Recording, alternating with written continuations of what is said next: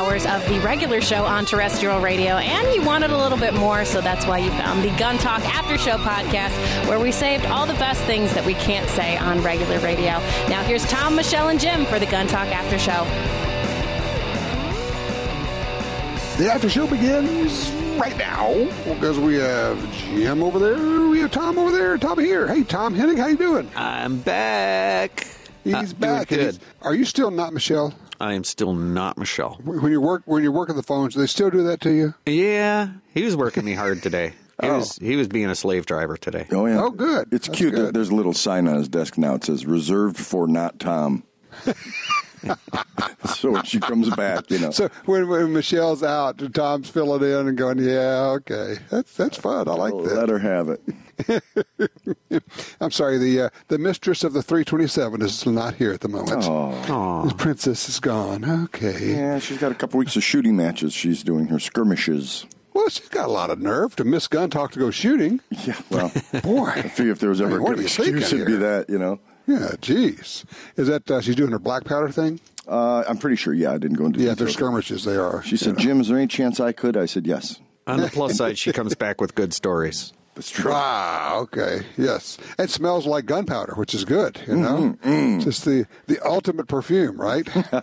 It's black powder smell. She wears black powder smell. We wear Hoppy's number 9 cologne. So it works out great. Aromatherapy. Right. Aromatherapy. I think we call this ammunition therapy, something like that. Close enough. I like it.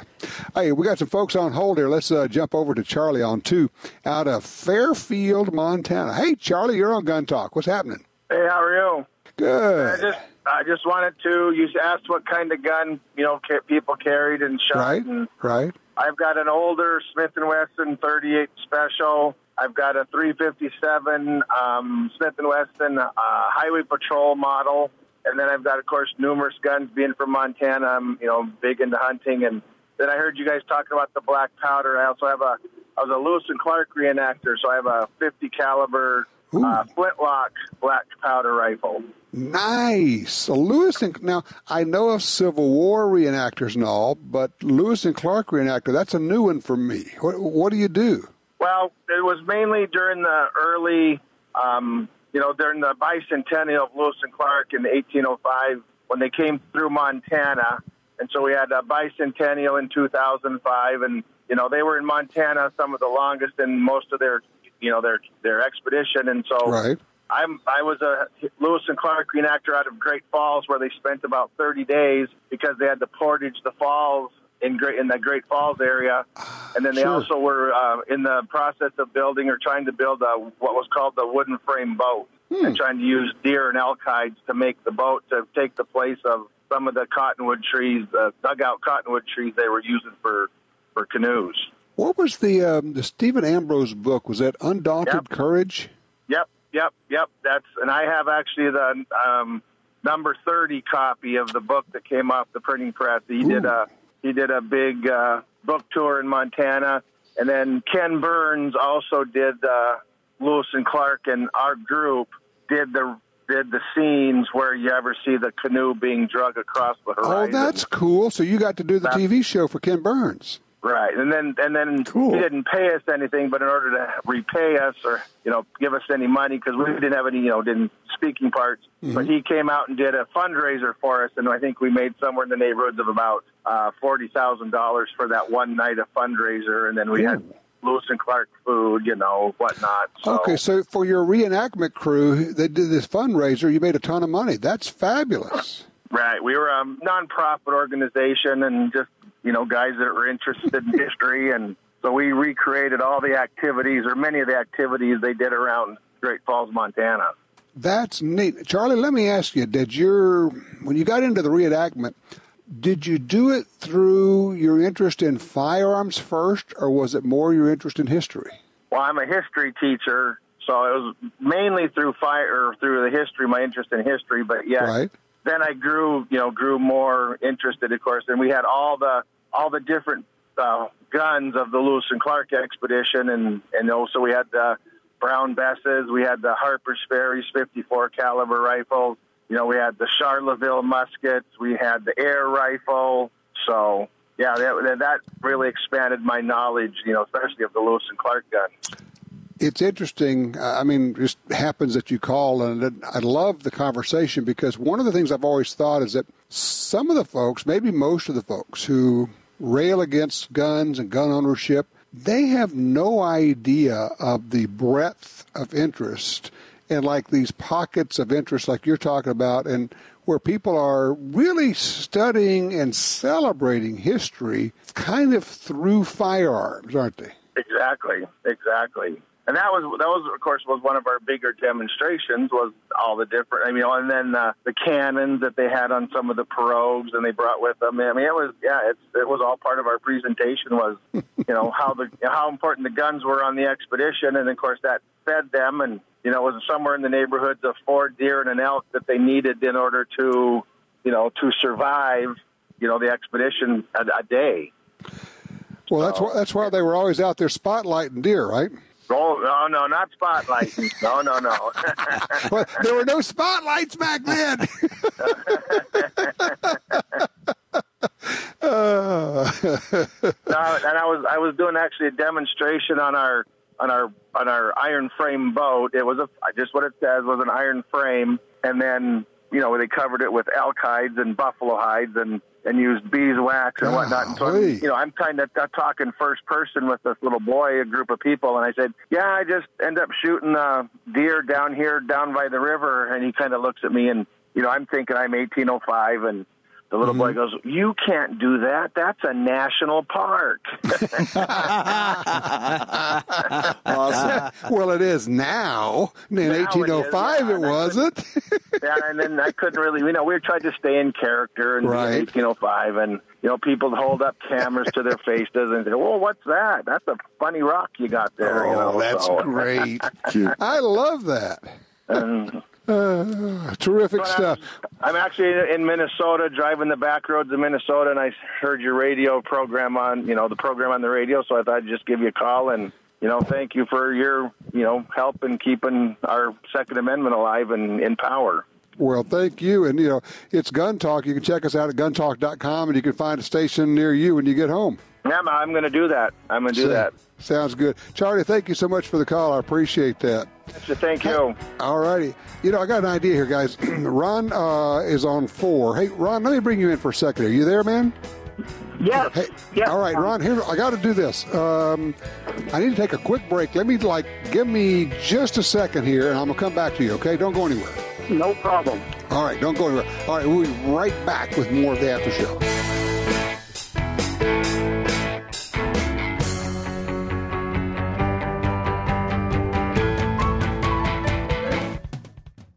Stand for the Second Amendment with Franklin Armory. Their 3-position BFS Gen 3 trigger is one of the hottest products for your AR, HK, ACR, CZ, and B&T in curved and straight variations. In position 3, fire 1 round on pull and 1 round on release. Ideal for both tactical and competition use. Get a 10% discount on everything with the code word GUNTALK at franklinarmory.com. Attacks happen every day. How will you react? See real people put into real-life criminal attack situations on First Person Defender. Discover what works and what doesn't. Kidnapping, ATM robbery, home invasion, and other attacks. Learn how to save your life and the lives of your family. Get the entire first season on DVD at shopguntalk.com. Get prepared. Shopguntalk.com.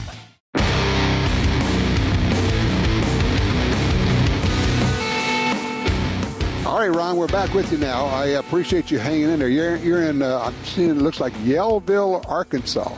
Correct. Yeah. Where is Yellville? We have a lot of places like that in Arkansas that nobody ever heard of. Okay. Just a little country town on a highway going east-west. Not much else to say for it. It's one of those when you say, what's it near? It says, actually, we're not near anything. Right down the road from Screamsburg. Screams. We're almost the center of the state and very close to the Missouri line, up around Bull Shoals Lake. Okay, yeah, sure. I've been to Bull Shoals. Let's see. I was up at Gaston's Resort not too long ago. Oh, well, then you've been to one of our best. Yeah, that's a great little place. We ducked in there and had some lunch at Gaston's Resort. Boy, you talk about a great place to go fishing. Holy cow. Oh, did you look up when you were eating the ceiling? Have you seen the antiques they have in there? Hanging on the ceilings, yes, as well as like a gazillion bicycles. It's a weird restaurant there. Yes, it is. Yes, it is. But great people and a great place to eat. Yes, it is. We just had a friends of the NRA dinner there just a few months back. Oh, I'll had be a darned. great turnout, and I bought more than I should have, of course. Well, thank you for your contributions. Right. Yeah. Hate when that happens. Don't we all? That's why we go to them, right, Jim? Yeah, hell yeah. Yeah, I do. If there's any local or close by, we gotta support them. That's right. All right, so you got a question here. Home defense? It's a defensive shotgun for my wife. Mm-hmm. Home defense. I have two 12 gauges. She shot them both. I don't like shooting them, so she doesn't like shooting them. But here's what I had in mind. 20 gauge absolute, semi-automatic, as close to a tactical shot as you can get, absolutely nothing over 18 inches, 18 and a half, and a full stock. She's not going to be shooting it. I'm not going to teach her to shoot it at the shoulder. She's going to pinch it into her side, and I'd like to have 5 or 6 shots. And there are some out there, but almost nobody has a 20-gauge semi-automatic like that. And I've thought about, going to, a Benelli, and taking it to my gunsmith and have him cut that down and see if I can get an aftermarket stock. I wanted to have close to as short as she can have, and that's the second part of the question. There's several manufacturers out there today selling these quote-unquote shotguns. I believe they're called modified pistols. Yeah, but I'm going to try to get you off of that idea, and here's why. When you have a real stock and you can put it on your shoulder, you just don't feel the recoil. Shooting these things that you're holding in your hands, you got to take the recoil in your hands with nothing going against your shoulder. And I know the 20 gauge doesn't kick much, but it kicks enough. And the other thing is you can actually use optics or sights when the gun's on your shoulder versus just kind of pointing it. And it's really, really easy to miss something with a shotgun inside of room distances. Because you're only shooting a pattern that's 3 or 4 inches across. That's as big as the pattern's going to be. Yes. I would really urge you to try to go with a regular stock. Let me ask you a question. And I'm not saying the semi-auto is a bad idea, but could she operate a pump? No. No. And for the purposes, I thought the a good, reliable semi-automatic, it takes away having to do that. Right. And I thought that would be a benefit, again, in aiming it. When you rack a shotgun, you're nowhere near the point of aim you just were. I don't know about that. I mean, you should be racking that gun with the gun pointed straight out there. Well, I don't know why you wouldn't be still pointing where you're supposed to be. Well, exactly right. But the chances of being as close as the first shot might not be the same. Well, I tell you what, I'm afraid we're about to lose you on the connection, so I'm going to say this real quick and hope that you can hear me. It's not a bad idea. I like where you're going with this, and there are some options in terms of semi-autos out there, but I would not completely discount a pump. There are some youth model and actually short barrel pumps. The Mossberg's got the flex system where you put a little short stock on it and make it fit somebody. Benelli, of course, makes some really good semi-autos as well. I kind of like where you're going. I think a 20 gauge is a really good home defense gun, and there are a lot of good loads out there. So I hope that works for you. I hope we got you before we lost the signal there. That's kind of and guys, that's the challenge of cell phones. You got somebody on, and then he drives right out of coverage, and they're gone. Yeah, but somehow we can blame it on Michelle, can't we? Ooh, I like that. Yeah, I think. Would you text her and ask her why this guy dropped off? Because I'm sure between volleys she'll be able to hear her cell phone on skirmish range. Yeah, on the line, right? You know, Yeah. I agree totally with your shoulder stock idea. However, if he's hell bent on that, a laser might be optimal. For Yes, something like that. if you're going to go with the pistol grip type of gun, or even the old cruiser style on shotguns, a laser's a really good idea. It's a good thought because now you don't have to worry about the aiming as much. I guess then again that would be good on any home shotgun. Well, that's true, and not a bad idea. Yeah. And I'm looking right now. Benelli has something called the Montefeltro. It's a lightweight 20 gauge. I actually have one of those. It's been around for a while. Yeah, it's been around a long years or so, time. They also have. Yeah, I know he didn't want a pump, but Mossberg's got a good pump. Benelli's got a compact Nova pump shotgun that is a real nice little gun. When that Nova first came out many years ago, I looked at it and said, that is the ugliest shotgun. Yeah. I mean, it is. It's just, you're going, and you know what it is? It's just not traditional. Right. And then I got to shoot it, and I thought, that is one of the best shooting shotguns. Really? Yeah. That's funny. It was crazy. I said, man, this thing feels good. But it didn't look like the guns I'd grown up with. So you go, well, that's weird because it's different, right? What is it about us that we don't, things that are new or different, we tend to generally default to, I don't like it. I saw a picture of one that I'd never heard of a 28 gauge before. Mm-hmm. Oh, yeah? And actually went to my barber. Of course, my barber has guns and ammo magazines and whatever in his while you're waiting to leaf through. And yeah, there was an ad for a 28 gauge. I'm like, wow. It's never like a Dove gun, isn't it? Well, 28 gauge, the only reason it exists is because American Skeet has 4 different gauges that you shoot. So you shoot in 12, 20, 28, and 410. If there weren't American Skeet, there really would not be a 28 gauge. But having said that, it's a really good, fun shot shell. It has considerably more knockdown power or ability to break targets than a 410 with very little recoil. The problem, and here's where it really gets interesting, is that they don't sell a lot of them, and they don't sell a lot of 28 gauge ammo. And as a result, 28 gauge ammo costs more than 12 gauge ammo. Right. It's kind of nuts. And every time I think of getting a 28 gauge, I think, well, that would be really cool. And they're cool. I think, yeah, but you know what? You could get a 20 gauge, get a lightweight 20 gauge, and use light loads in it and do everything the 28 will do and more. Mm-hmm. And I'm always talking myself out of it. Now, well, you know me. I want it just because it's different. Well, if you really want different, okay, here, Google this one. Says the guy with the 8mm Mauser. Yes. There is a 32 gauge. Really? Yes. Huh.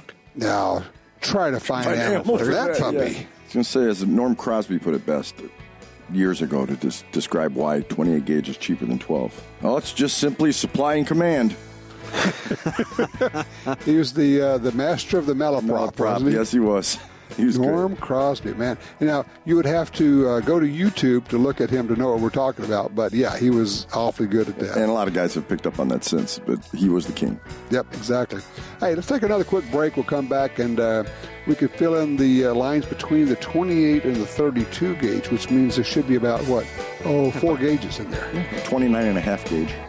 Perfect.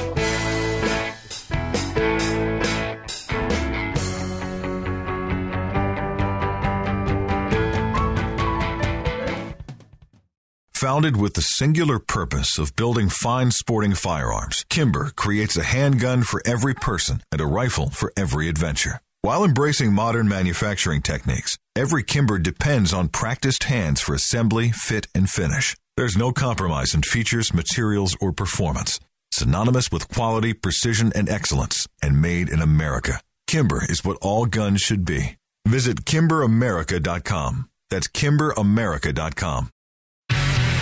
Want great deals on guns, ammunition, and gear? Download the free Gundealio app today. With Gundealio, you can search for deals, listen to the Gun Talk podcast, watch gun videos, read gun news, and get notifications right to your phone about deals and special offers. Save money on the products you want from the companies you love. New deals, discounts, and rebates added daily. Gundealio, available for free in the App Store and Google Play.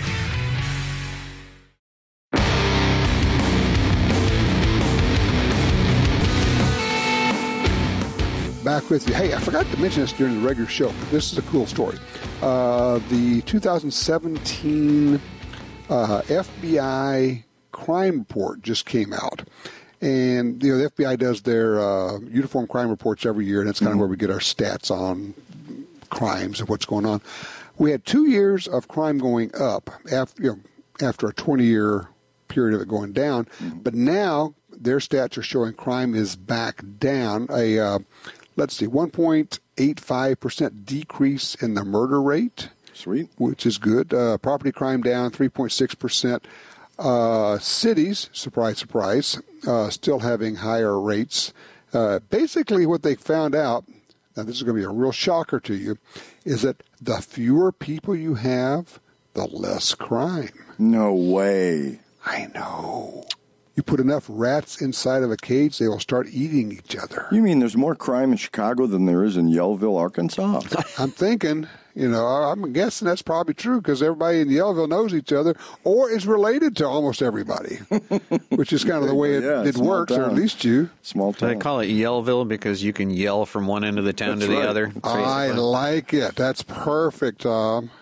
Now, Ron didn't suggest for his wife what I would have, liked to see her get into is the Atchison A12, 32 round 12 gauge.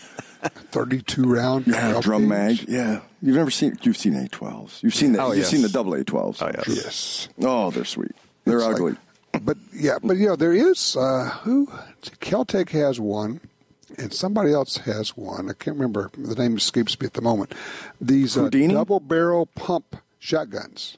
Have you seen those? Double barrel pump. Heard of it? Have not seen it. Actually, yeah. Basically it's bang bang, and then you pump it, and it pumps in 2 shells fresh, and you go bang bang pump 2 shells, and it'll hold 12 or 14 rounds. Huh. Wow. 2 separate triggers?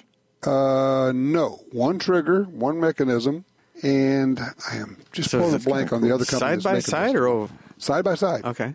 Very cool. I mean, it's wicked-looking, short, bullpup design. Cool. Nasty, and just so much fun. I mean, we go out to the range and we'll take, put out a whole bunch of 1-gallon water jugs, and then just blow the snot out of them. You're blowing water everywhere, and it's like, all you got to do is pick up the empty, blown up water jugs at the end and take them, put them in the trash. So it's kind of fun, reactive target. Yeah, no doubt. Shooting a jug like that up close with a 12-gauge shotgun, oh yeah, you're going to get wet. Yeah, my list just got a little bit longer. Thanks, Tom. So it's weird and fun. So there you go. He's the great enabler. Oh, goodness gracious. Let's see here. Let's see. Fired FBI Director James Comey pushes gun control, bashes NRA. Yes. What? I know, shocking. This, what are you going to do? Of course, just a reminder for those who don't remember that Eric Holder, former Attorney General, was, we have him on video saying that the goal is to brainwash Americans against guns. That was our Attorney General. Brainwash Americans against guns. Let's see. Somebody in Florida running for office says when we get elected that we're going to ban assault weapons. I mean, it kind of goes all the way back to this is what this midterm is about. They are really open. Well, they used to hide all this stuff. They pretended that they didn't want to ban guns. Now they say, yep, when we get elected, we're going to start banning guns as fast as we can. That's just what we're going to do, which is why we need Kavanaugh on the bench. Don't know what's going to happen there. That was up in the air. That thing could go sideways at any moment. And so if you had asked me a week or two ago, I'd have said, yeah, he's definitely in. At this point, I don't know. And who knows what's going to pop up any given, like every 12 hours in the next week while they're doing this FBI investigation. Well, I hope it's another one of those unintended consequences thing that crushes them in the election, and they uncover a bunch of other stuff on the other side that, totally didn't expect to. I was just going to say, please vote. Oh, no doubt. Please vote. Well, yeah, vote and get everybody else to vote, because there are going to be a lot of folks who go, yeah, I know, I'm busy. I've got stuff going on. I don't care. I don't want to hear it. I don't want to hear it. Do not tell me you got anything else going on. Vote early, vote often. Do the Chicago way. Well, in past several elections that have been coined and have been accurate, this is the most important election ever. Mm-hmm. And the last presidential election was, and the next one's going to be as well. But as cliche as this is huge. This is a huge midterm. Yeah.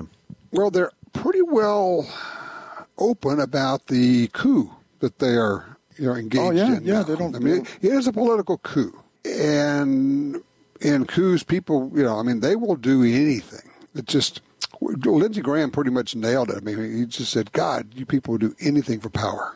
Mm-hmm. And it's so true. I mean, and I wasn't a big Graham fan prior to the trial, by the way. I wasn't either, but I got to tell you, that speech was something else. Mm-hmm. He was strong. Yep. So, Jeff Flake is on his way out. It's a good thing because he was going to be on his way out for sure. Right, no doubt. At this point, I guess what he was doing was really kind of setting up his whole lobbyist business. Right. With what I reach across the aisle, blah, blah, blah, blah, blah. Yeah, that's right. I could peddle influence on both sides. Yep. Hey, I got something here, Tom, from the Department of Why Would You Want to Carry a Gun? Okay. An Uber passenger has died following a physical altercation with his driver over directions. That was in August. Now, just recently, we had a Lyft driver. The guy was expecting a Lyft driver, and I can't remember what state. This just happened, I think, 2 days ago.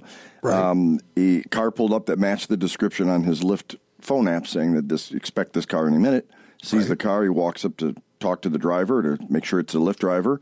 And the Lyft driver, who's actually not the Lyft driver, gets out, punches him in the head, and gives him brain bleed. And apparently now he's dead. Holy cow. Mm-hmm. So he just went up to this car thinking that was his ride, his just Lyft verifying. ride. Yeah. And the guy jumps out, gets all incensed, and beats him, and now has killed him. Yeah, and it even sounds like it was a one-punch fight. They don't specify, but he says he punched him. He didn't say repeatedly or beat him. Yeah, people don't understand. They say, well, he was unarmed. No. Big dude comes after me and he wants to beat me up, I'm going to shoot him. Mm-hmm.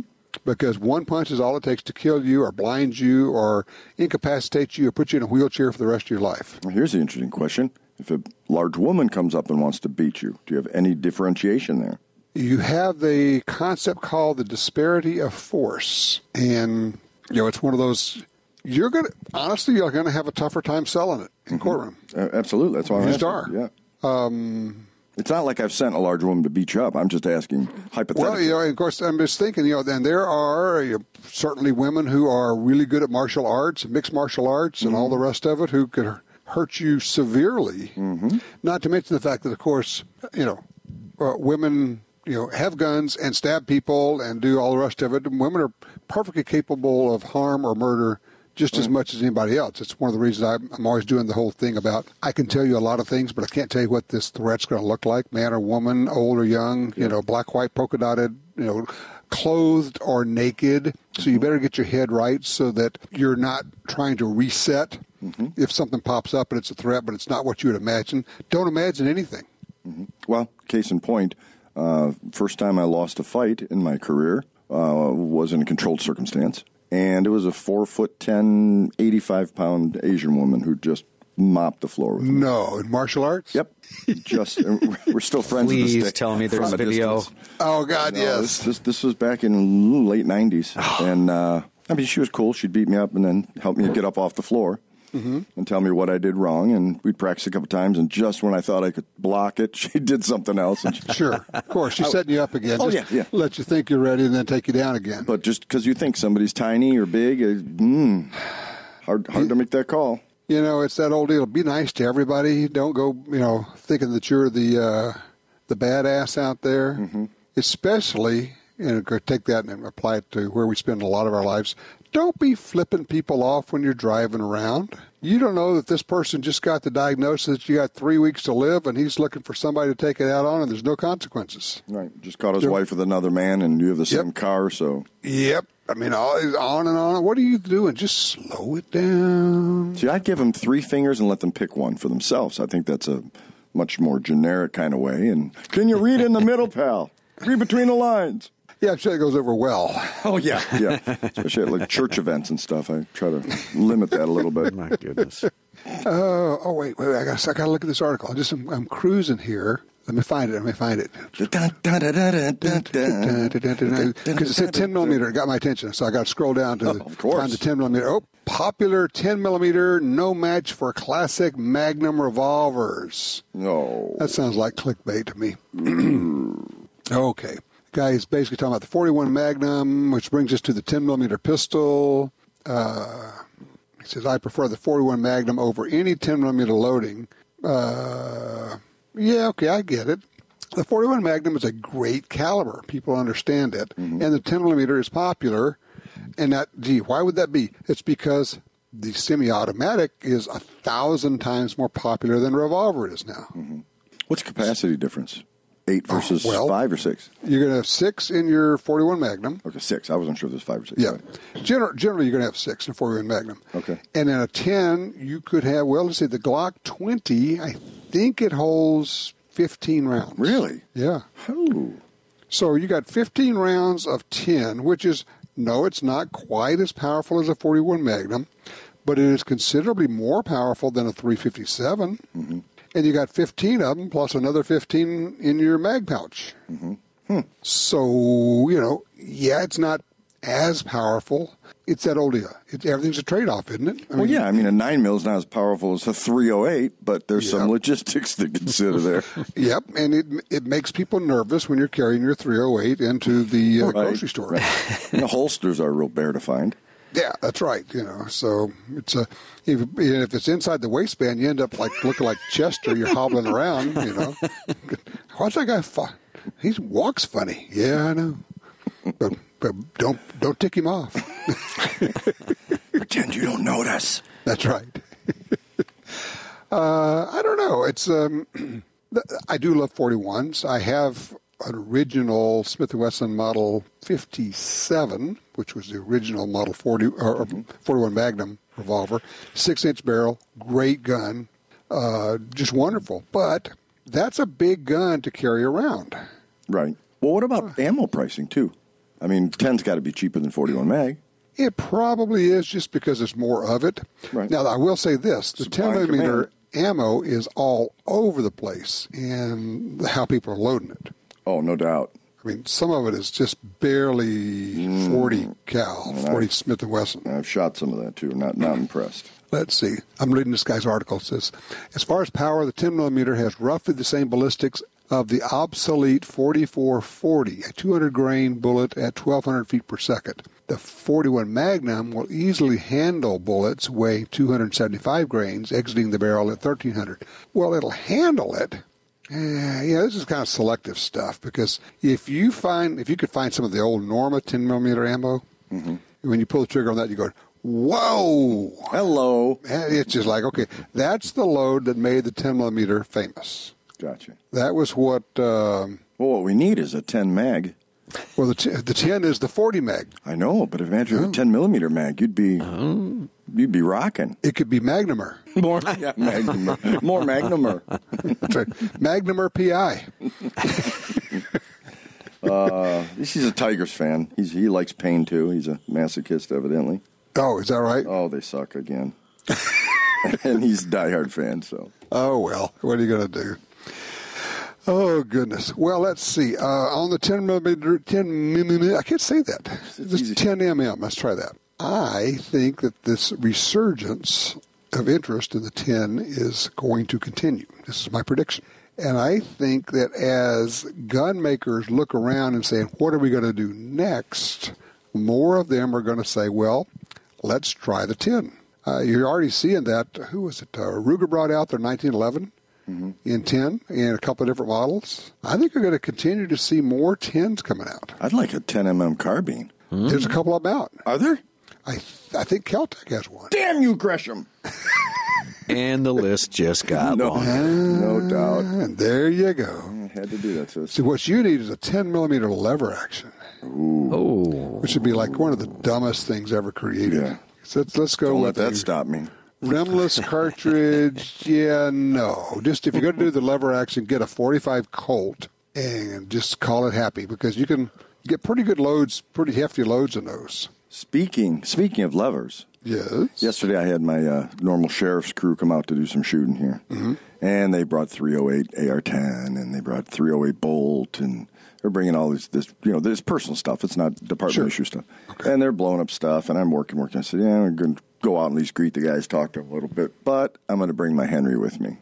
In round comparison, 308 versus this, there isn't one, but so I bring it on there. What's that? I'm like, that's a cowboy gun. So for the next half hour, they didn't shoot any of their stuff. Shot all your ammo. Let me try that. Yeah, let me try that. Yeah, I didn't care. Let me try that, man. This is great. And it's like, okay, this is plinking compared to what you guys got, but have at it. They all loved it. And a couple guys were lefties. Was that 327? 327? Okay. Yeah. Oh, I didn't tell you I got it, did I? No, I did something. Oh, this I didn't tell you I got it. Yeah, because you've been lusting after this thing for a long time. I have been, and I got picked up from Shell a little bit ago, and it's awesome. It's cool. I've shot a few of the 32 or 327 mags in it, and it's cool. The self-defense rounds, right? But based on the price, I wanted to shoot a few and say, okay, I'll save these for my revolver. So I've been shooting 32 S&W, which is it's kind of like the 357-38 comparison. It's very comparable in the difference between the two, and that's what these guys were shooting. So it didn't break the bank, and they just had a ball with it. I've never shot a lever. Why did you get it? I'm like, because I never shot a lever. Because I never shot one, and it's fun. And now you know why. It's fun. They're cool. They're just cool. They really are. That is really fun. You got all these cops out there.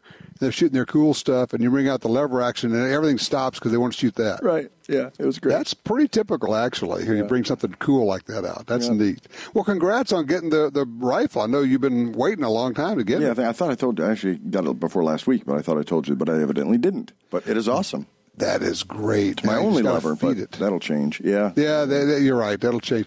Now what you need is a 22, because a 22 lever action is so much fun. Oh, yeah. Yeah. Oh, yeah. Okay, thanks, Gresham. Really appreciate it. And then maybe a 45-70. And then, since you're on a roll. as long as we're here, while we're there, right?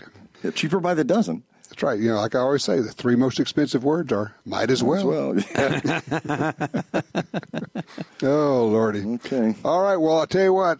Go shoot that and give us a full-blown range report next week on your new lever-action rifle, okay? I will. And Jess? Tom, who you frequently ask, hey, have you been doing any shooting lately, Tom? Yes. Tom, why don't you answer for yourself? Yeah, I knew I expected that question today, so I bought a box of ammo on the way here, just so I could say, yes, I've been shooting. So are you going to shoot after the show's over here? Yep. Well, I still got some daylight.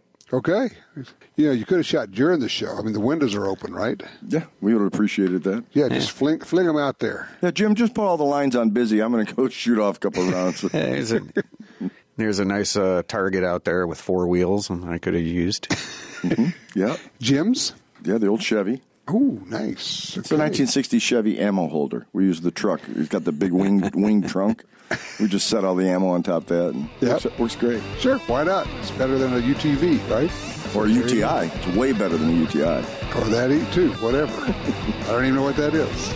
Urinary tract infection. Ooh. Much rather have a UTI. No, don't. Leave it alone. All right, guys, we'll have a good week, and we will continue to do this as long as they'll let us. Okie dokie. Bye, Al. Thanks. Well, that wraps up another Gun Talk After Show. But if you want even more gun-related stuff, don't forget to check out Gun Dealio. It's the app for Apple and Android phones that connects you to all the Gun Talk shows, plus even more. And we'll catch you next time for the Gun Talk After Show.